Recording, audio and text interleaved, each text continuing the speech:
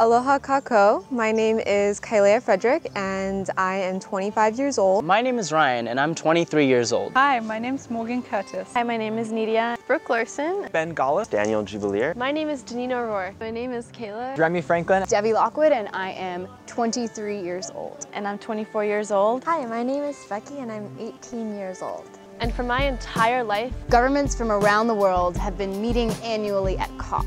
At the COP, the Conference of the Parties, to assess progress towards addressing climate change.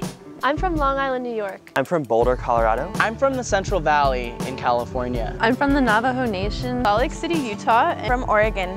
I'm from New York City, and this November, I'm traveling with SustainUS to Morocco for COP22 with a group of 13 young activists, artists, storytellers, writers, climbers, organizers, scholar activists, dancers, storytellers, young people who are burning with passion and yearning to see justice and accountability. We will be inside and outside the negotiations, engaging in performative direct action, creative storytelling, and traditional advocacy. To bring stories of climate justice and frontline solutions. Pushing for a commitment to 100% renewable energy and a socially just response to climate change.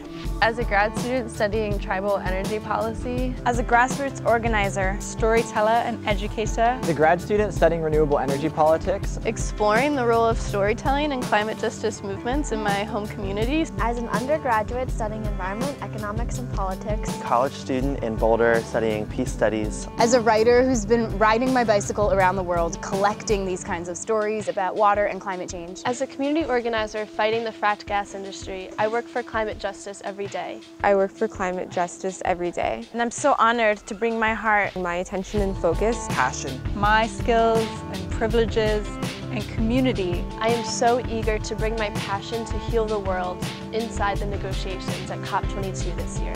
As a young person from the United States, I feel a responsibility to show up, to represent my community and support student organizers from around the world, and to bring the voice of my own community on the ground to these global climate talks. And honor and speak with and work alongside those communities who are most impacted, who are counting on these negotiations to mitigate climate change. Learn more about our COP22 delegation at SustainUS.org to support us and follow up on what we're doing in Morocco.